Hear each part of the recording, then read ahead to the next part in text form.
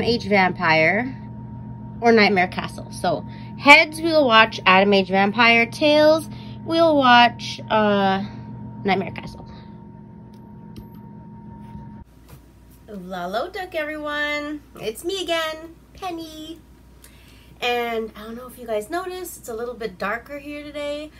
My bulb in my main light fixture went out, so I just have my lamp light. And so my apologies if things look a little weird. I kind of like it though. I think it adds like a little creepiness to it. There's my shadow. Hey. So the movie I watched is called Atomic Age Vampire. And just by going off the title, it really wasn't what I expected it to be. Okay. I have nothing more to say. Let's do this. So the movie starts with this pretty blonde, and she's in like, I don't know if it's like her apartment or her dressing room or something like that. But this guy walks in, and she's wearing nothing but like a robe. And the guy comes in, and he's just like, she's like, oh, Pierre! And he's like, bitch, put some clothes on. Because that's what you want an attractive young blonde woman to do, right? Put as much clothes on as fucking possible. So he comes in, and she's like, okay, and she goes behind one of those, it's like those screens where you go and change your clothes, like these dividers. She goes behind there, and the guy's like, he's like, I only came in to tell you goodbye. And she's like, what? And he's like, well, you have to choose either me or your profession. And so she's like I don't know what she does. She's like an entertainer of some sort. Later on, when she goes outside, you can see she's got a poster of herself out there, and maybe she's like a dancer or something. But apparently he does not approve, Pierre. And so she's begging him. She's just like, no, no, don't leave me. And he's just like, F you, bitch. And so he fucks off, and she goes off after him. She goes into her car, and she starts driving after him, just completely crazy, rolling down this hill.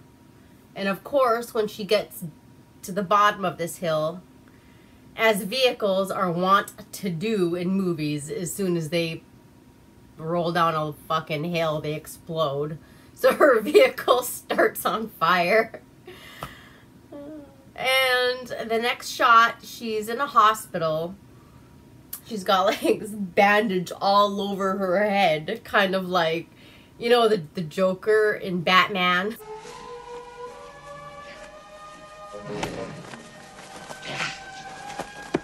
They take off her bandages, and her hair looks marvelous. It looks great. It looks like it's been, you know, blow dry, curled. Looks excellent. But she's got like a fucked up cheek. So this part of her face, I don't remember which side, but it's just all like, meh. And so she's super sad. Like, she is soups depressed about it. And she's chilling in her hospital room, and she's got like this framed picture of Pierre. She's like crying to, like, oh my god, he's never gonna love me again. Wah. She has no family here, not even friends close enough to worry about her. The newspapers made that clear. Go to her. Does anyone know you in that clinic? No one. And no one must know that Jeanette Moreno is coming here. No one will know. I have complete faith in you as always, and I know that I shall succeed. You're going to need me. I'll be here, Albert. And this brunette chick walks in, and she is wearing a trench coat.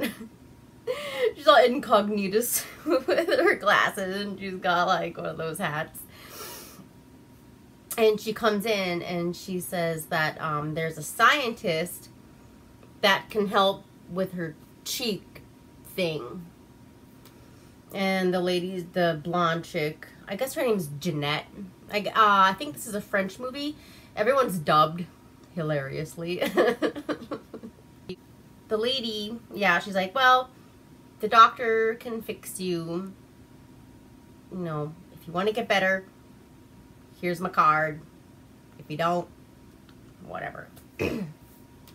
So, the lady leaves, and then this guy walks in into the hospital, and he wants to talk to Jeanette, but his name is Leroy, and I guess he's like a reporter or something, like kind of like a famous reporter, I guess. I'm not really sure. But he comes in, he talks to the doctor, and he's like trying to smooth talk his way in so he can talk to Jeanette, but he doesn't get to. Right before the brunette chick leaves, like Jeanette is just like smoking in her bedroom, and it always freaks me out to see, you know, the smoking laws before. I guess it wasn't even that long ago, because I remember, I'm gonna age myself right now, but like when I first turned 21, they were still able to smoke in the bars. And I remember like coming home from the bars reeking like cigarette smoke, and you go into the shower and you could just like smell the smoke. Ugh, it was so gross. I do not like the smell of cigarettes at all. Blech. Anywho, she's like, yeah, the brunette just like, I was never here. And she fucks off. The next shot is of this doctor, and he is with the brunette chick. So they're talking about it's called Derma 25, and that is this thing that they've been working on that can fix shit or like get the cells to, you know, recombobulate and fix injuries and stuff. But they haven't tested it yet on people, but I guess they've been testing it on these animals. The lady had some kind of fucked up thing on her arm, and so he tries the experiment, the derma, whatever, on her, and I guess it works. He has this beaker, and it's full of the thing. It's like the serum, and he puts it back into like, it looks like little microwaves, but they're not. You know, they're just like little storage places where they put all his sciencey shit. The way he put it in there, the lady's like, looks like you're performing a ritual. And he's all, maybe I am. So the blonde lady, she does appear. And she's dressed like, she's got this big leopard coat on. And she's wearing glasses, trying to hide her face, like with the collar. And she comes in. They have like, he's like I guess he's a gardener, but he does all kinds of other shit for these people too. You know, he's kind of like their servant. And his name is Sasha. So he goes and he, you know, brings her in, and she's met by the brunette lady. The scientist comes in, and he looks at her, and he's just kind of like, just kind of negging her. Kind of like, yeah, you're going to look disfigured like this forever, and you're going to be hideous, and it's like cancer or leprosy. And she just starts crying, and she's super dramatic about it. No, like, I'm gonna look like this forever. I'm gonna be hideous and da da da. And he's like, well, I can fix you. You don't have to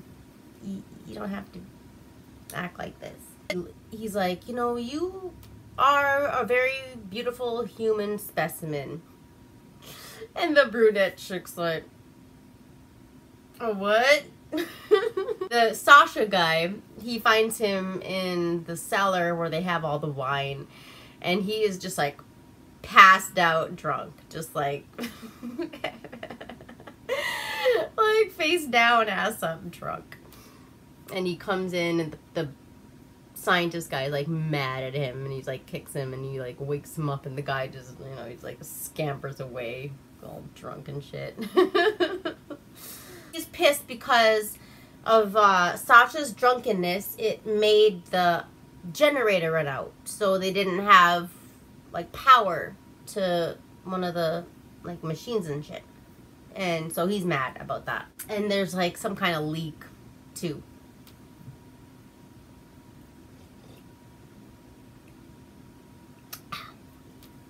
So the next scene is it's that restaurant thing that Pierre likes to go to. And there's a lady and she's dancing. And she is like an exotic like dancer. And, you know, she's dancing through the tables and stuff. And guys are ogling this lady. And Pierre is there getting wasted. And there's a chick there that wants, like, she's trying super hard to take Pierre home. She's like, you want to come with me? I can take you home. This bitch is thirsty.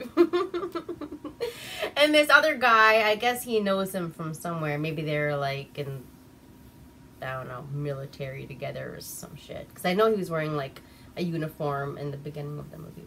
But the guy's like, hey, I'm about to go home. You can hop in the car with me. And Pierre's like, yeah. So he gets up and hops in the car with this guy. I mean, I don't know why he would turn down some lady. I don't know. Just wasn't into her, I guess. So the Derma 28, I guess, it works. And so he asks the lady, I guess her name is Monique, the brunette chick that helps him with all his shit. And he's like, drinks! We need drinks. So she goes off and comes back down with 2 drinks for them to celebrate, you know, because his experiment worked on this lady, this girl. Okay, so the scientist is just like staring at the blonde chick, and he's just like enamored with her. You know, he's just like, oh my god, she's so hot and all that. And the brunette chick, Monique, she realizes it. Like, he's just like, when Jeanette first wakes up and she sees her face, and her face is like all pretty again, the first thing she does is like run over to the scientist and gives him like this really passionate kiss. So when the blonde chick finally, you know, comes to, and she looks great, they kind of like, you know, he celebrates with Jeanette. You know, he celebrates with Jeanette, and he's already in love with her, you know, so he's got ulterior motive. Does that sound right? Okay.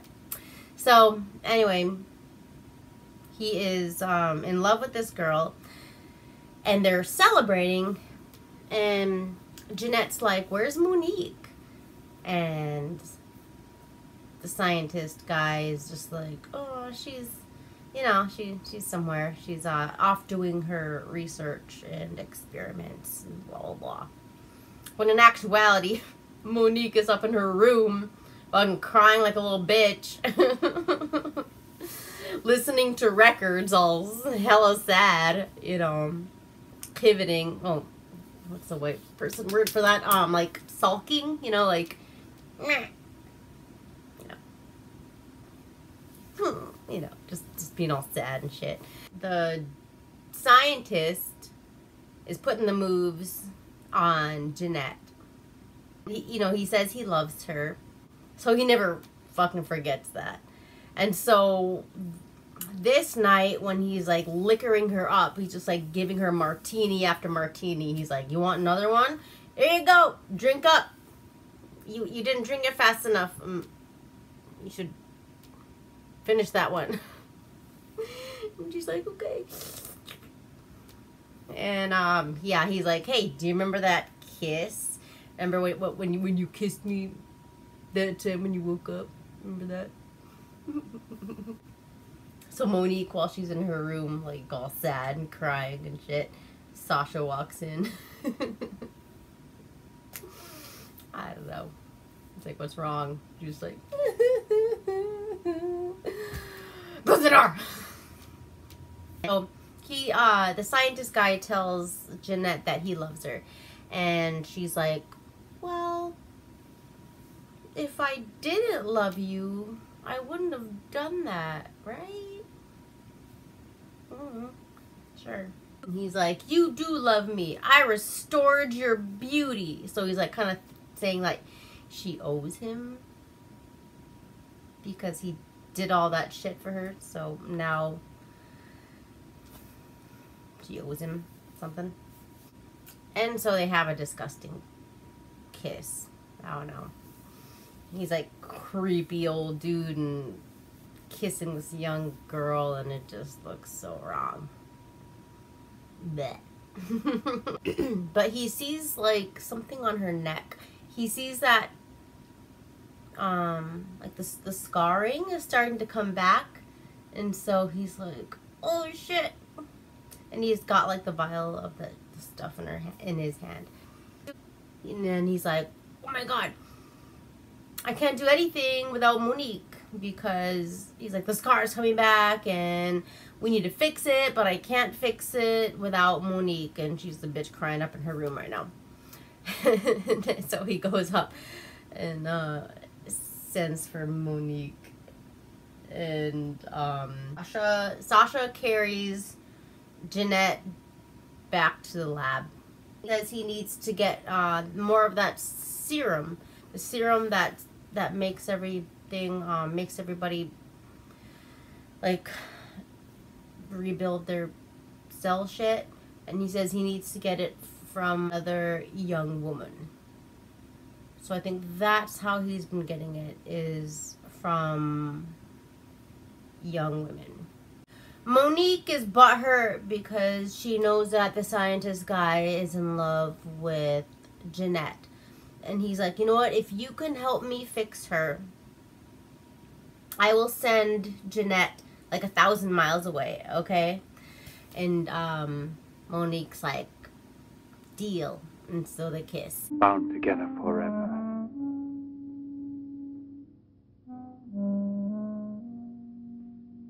Forever and ever. Why the music gotta be so foreboding? It's a kiss, not a Hitchcock shower scene. And she said she'd help him. Sorry. And the Leroy guy comes over. The guy from earlier that came over to the hospital looking for Jeanette. So he's with this guy, and the guy's like smoking, and the Leroy guy is like, Can't you go half an hour without smoking? "Ha!" Sounds like my ex. Anyway, Jeanette is Hung Chow. She's like, "Oh, it must be, I have a terrible headache. It must be from all that champagne." So all that liquor that the scientist guy was feeding her that night. Monique is laying on the bed, and she looks dead. I think she is. And those like other dudes come in, and they're like, "What happened to her?" I'm not really sure how they said she died, but she is clearly dead.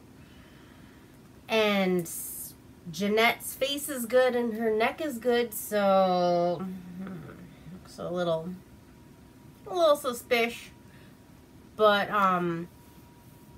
the those dudes that came to visit go into the scientist's office, and they see on like his wall he's got like Hiroshima like memorabilia and stuff. Like these are some bottles that were there, and they're all like tweaked out and shit. And then these are some something. And they're like, yeah, I studied, you know, the effects of radiation on people and animals and stuff. Mutations that type of radiation causes. All these pics, like he's got all these pictures of these people all scarred up and all like fucked up looking. There's this couple out and about, like walking around, like on date night or some shit, and they stumble upon this dead girl. What's that?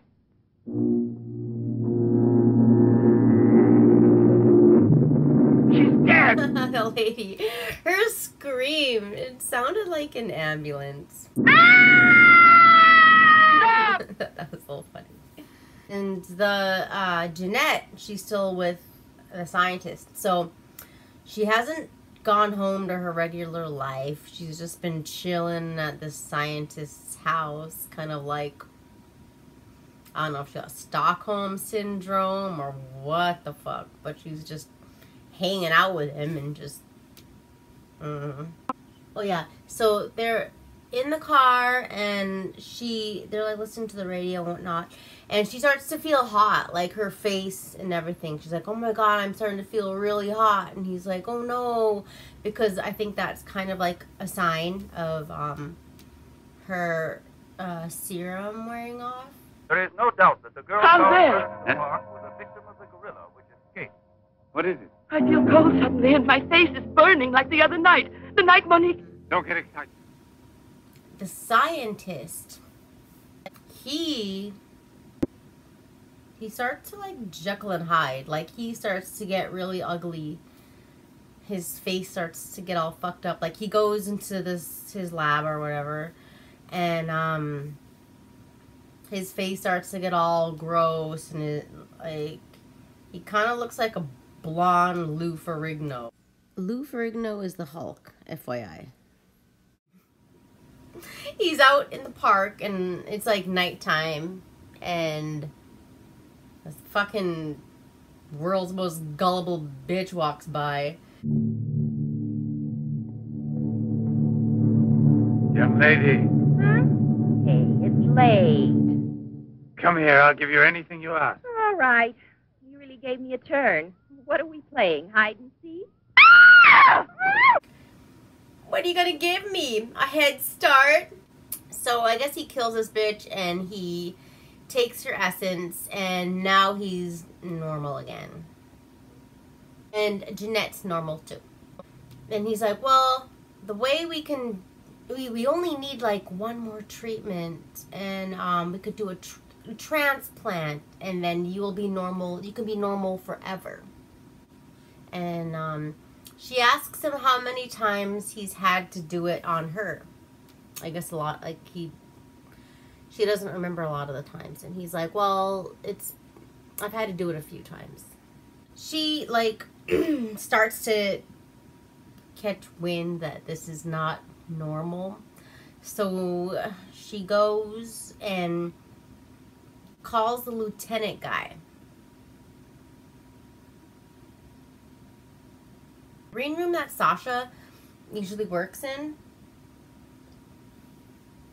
and she's like, I'll give you this pack of cigarettes if you go and mail this letter, because I guess she writes a letter to Pierre. Like he betrays her. He goes and takes the letter to the scientist guy. He burns it. Scientist guy gets ugly again, and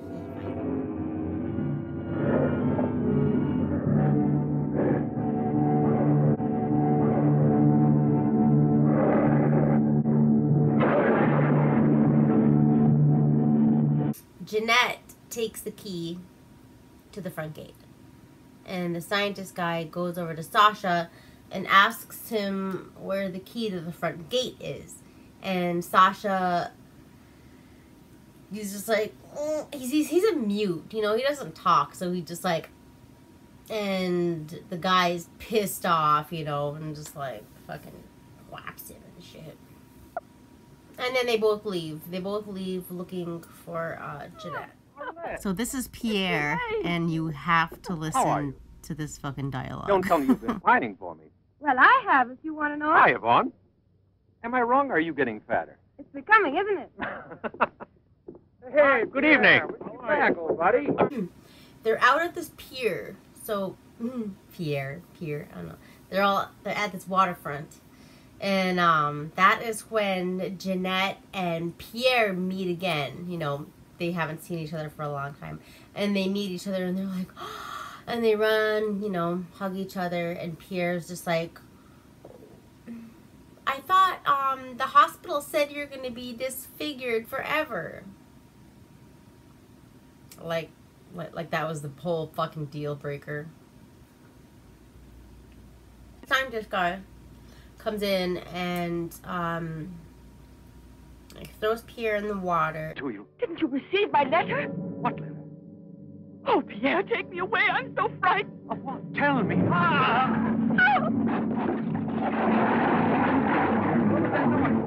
Remember back in the day when women would just get fucking scared and pass out and you could just grab them and drag them away really super easy? Now we need roofies and shit. And Pierre's talking to the cops and he's telling them like she's not a missing person. Oh yeah, so the cops go over to the scientist's place with Pierre. And they're trying to pretend that Pierre is one of them, like he's one of the cops, even though he's not. But they want him to, you know, to try to catch this guy, catch the scientist guy. And so they go into the house, and like, I guess they're like, the scientist guy's trying to smooch them, like, hey, you want a drink? You guys want some drinks, want some smokes, whatever. You don't have to blow smoke under my nose. Excuse me. And they're talking about the Japanese stuff with the atomic explosions.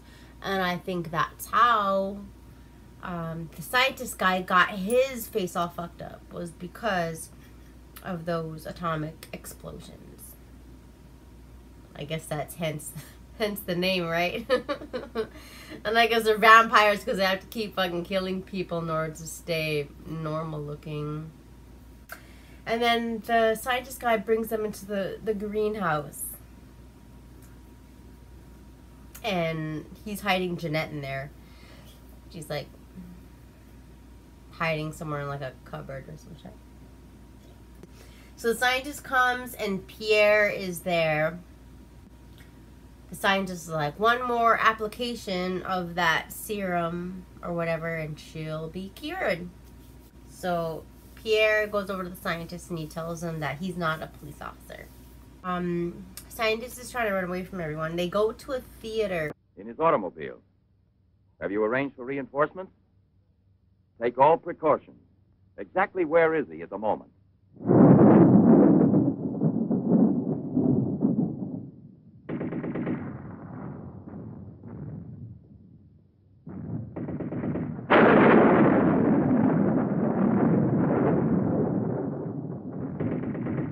Let's take a seat. May I have a light, please?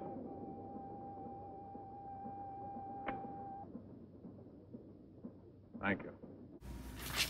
What year was this? Let's see. I know, I can't remember what year this was.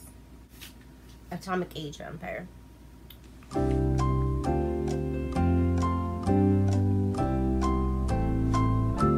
1960. Okay, so it was and segregation ended in 1964.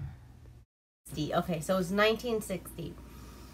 And so the scientist tries to abduct a lady because he needs her for the serum. So the scientist, there's a lady, and she lives by the waterfront, and she's sleeping.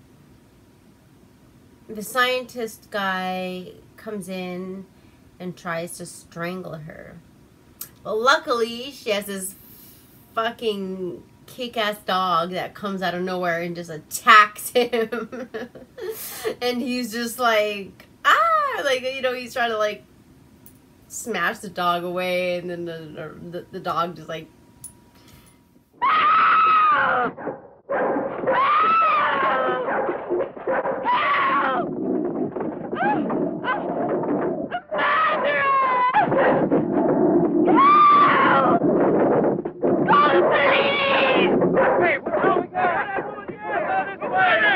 Just scares him out of the house. And then the police come, and this girl's screaming. She's like, you know, so the cops are going after him. And he goes inside the house, and he sees Jeanette. And she is, well, she's sleeping, and then he wakes her up, and she's just terrified of him. She won't let him get anywhere near her. And he's telling her, you know what, we only have like one more application. He's like, you're still beautiful, so obviously it's like working for you, and we could make it, you know, like it could work for me too. But she's just freaking. It all depends on you. No, it's horrible. Jeanette. Let go of me.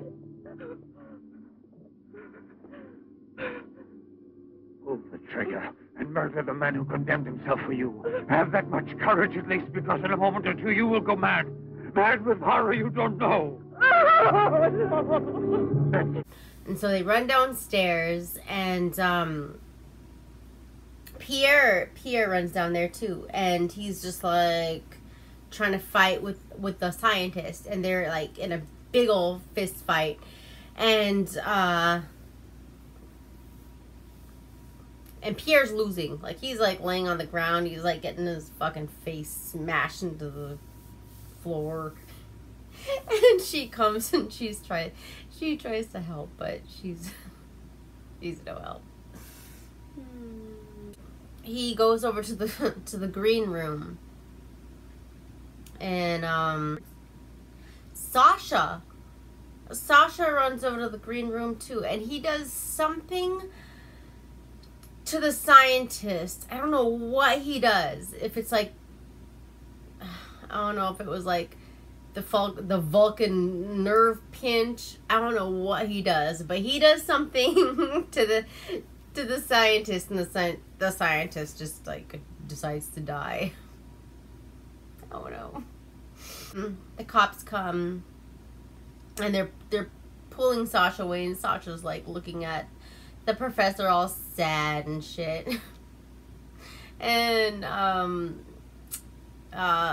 what's her face? Jeanette is with what's his name? You know, Pierre, and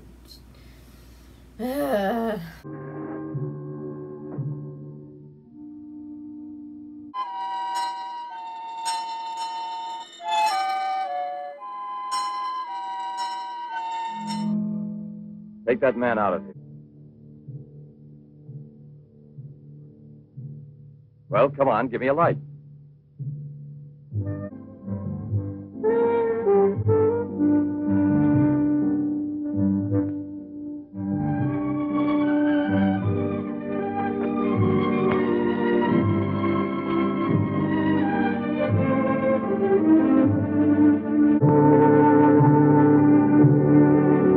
that's how it ends.